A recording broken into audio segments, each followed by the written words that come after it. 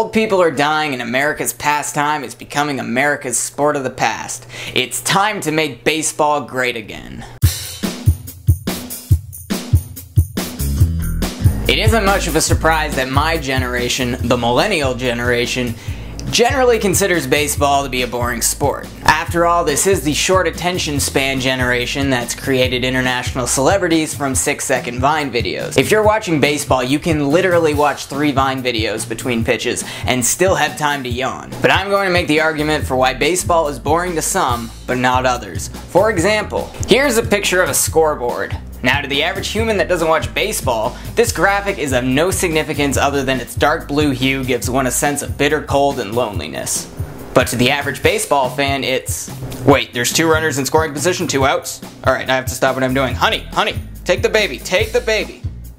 No, it's alright, I'll just toss her to you. That dopamine-fueled response? It only occurs if you've logged a lot of innings over the years.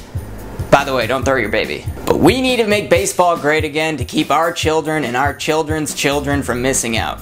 And quite frankly, basketball is getting way too popular. Nothing against basketball, I love basketball, but it's kind of the opposite of baseball in terms of pacing. Football is even worse. The 40-second play clock is the perfect amount of time to check your phone between plays. But watching baseball is important because it teaches mindfulness in a way no other sport does except for golf. And let's face it, even monks get bored watching golf. But in baseball, even for the most chatty and annoying fans, there's at least one moment during the game where you sit there silently. Where else other than maybe Mecca are you gonna find 40,000 people sitting in a circle essentially meditating? That's what's so great about baseball.